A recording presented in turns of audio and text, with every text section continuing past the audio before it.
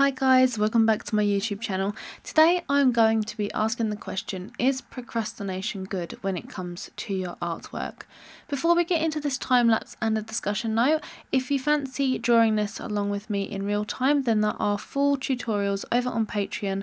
There are 12 parts to this, they are half an hour long and you get full voiceover, tips and techniques and everything you need to know to learn to draw this pheasant. Prints are also available of this lovely piece over on my website shop and my Etsy store.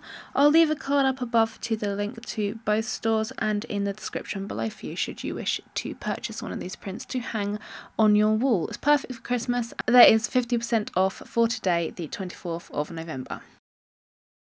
So I've seen a lot of videos and articles floating around with tips on how to beat procrastination when it comes to art, and although those tips are really helpful in beating procrastination, they often don't say how it can actually help your work. I've recently been a victim of this really scary word and term. As an artist, it's one of the most feared things which can happen, especially if you intend to make an income or you have a business which revolves around creating and producing new sort of artworks or crafts or anything. Nobody wants to put something off if they need to make a living and you need to earn money to pay bills from it. So a lot of people procrastinate on a piece of artwork to the point that they never end up finishing it, and that's when procrastinating is kind of really bad for your work. Obviously, if you never finish a piece of artwork, you're never going to see the potential that that piece could have had. So if you don't finish it, you're never going to see what it could have turned out like, and you may have ended up loving it. So when can procrastination in artwork or with a craft be good for you? So this is really where this pheasant piece comes into play. I started this piece as a Patreon tutorial way back in March this year, 2017. And it was going really well. Of course, I was really excited to do it because I had to record tutorials. I was having lots of fun making the tutorials. But about halfway through, I found that it was really starting to grate on me. So drawing all of these feathers and colour matching and getting everything perfect for this piece was really starting to take its toll, and over time, over the course of the time that it took me to record the tutorials, I just fell out of love with this piece. I dreaded working on it. When I came to the end of the tutorials, when I said at the end I was going to finish this piece and do all the feathers and everything, I woke up and I dreaded working on those feathers, which kind of mentally drained me. They required a lot of thinking, and I don't often like to have to think a lot about artwork when I'm actually drawing it. I like to do the thinking process before actually starting it. So I did what any good procrastinator would do. I put it in a drawer and I left it. In my case though, I didn't actually have a drawer, I just kind of have a pile on the floor of unfinished artwork, so I just added it to the pile. Every now and then I would pick it up, I'd look at it and I'd think, should I finish you? But the love still wasn't there and I procrastinated more and more and more on it. So it wasn't actually until about 2 days ago that I was just looking through this pile of dread, which I keep on the floor, and I stumbled upon the pheasant again, and I looked at it and there was inspiration there. There was a vision to actually complete this work, and there was a love to actually work on it again, which was really surprising to me. Maybe it was the want of variation in my work again, because I'm working on a lot of fur and other pieces that require that kind of texture, so maybe I just wanted to work on feathers again. Maybe it was just the funny little expression on the pheasant's face that made me want to draw this again. But the excitement was there, so I got up my pencils, I sat down and I actually managed to finish the bird. I'm pretty sure I know what it was that inspired me to finish the work.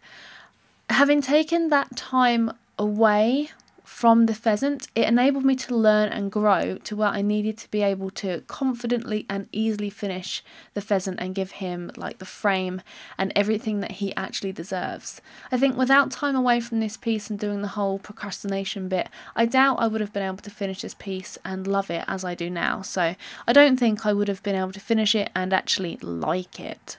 I fear that I would have rushed the piece or ruined it somehow by hating every single minute of completing those tricky little feathers. I don't know about you guys, but I never produce good work when I'm disliking the subject or frustrated by which technique to use, or in a bit of a mess as to what colours to use and things like that. So this is an example of when procrastination can be a good thing for your work.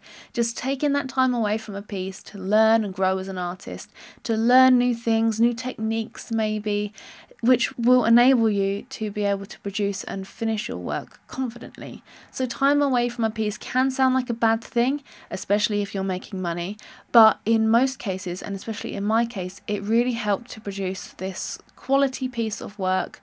The pheasant came out absolutely fantastic. I'm in love with him. I'm going to pop him in a frame in a minute and put him up on my wall.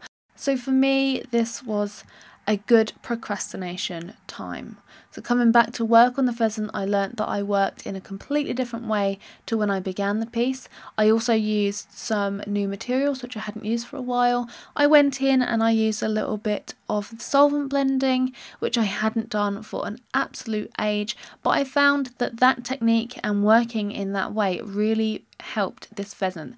So what I did was I applied the techniques to the unfinished part, and then I went back over the whole of the pheasant and applied those techniques as well. So I blended everything out, I gave everything a new coat of colour, I darkened all of the parts that needed that little bit of extra oomph, and that was what was missing from this piece. So having some time away from this pheasant piece, it enabled me to reconnect with an old method of how I used to draw. So just using some solvent blender, just working in a completely different way. That time away enabled me to grow and find myself a little bit more. That might sound corny, but that's exactly kind of what it did. It enabled me to just pick up techniques that I hadn't used for a while and then apply them to the pheasant. You're always growing as an artist and learning new things anyway, so taking that little bit of time away from that piece, you might not have had the abilities to be able to finish it confidently when you first started it, but then coming back to it, you're confident because you've learnt and grown as an artist. So what's my advice to any of you who may be procrastinating over a piece of work? It's okay to stumble. Allow yourself that time away from your piece, grow as an artist, and regularly look back at old unfinished pieces and see if a spark reignites. Don't be too hard on yourself if you fall out of love with the drawing. Think of procrastination as a good thing to enable you to produce even better art, because more often than not you will produce amazing works and you'll surprise yourself. So just having that little time away, if you're feeling bored with a piece, just leave it, come back to it, and you'll probably feel inspired to draw it after a little bit of time away. In my case, it was a long time away, but try not to leave it as long as me. As always guys, thank you for watching this video. If you have any suggestions on kind of tips and advice that you'd like me to talk about, then pop them in the comments below and leave me your thoughts on how you think that you can grow as an artist from procrastination. Do you think procrastination is a good thing, or do you think it's a bad thing? Let me know in the comments below. If you like this video, then give it a little thumbs up. A share is always appreciated with your lovely art friends as well. And I will see you in the next video guys. Bye!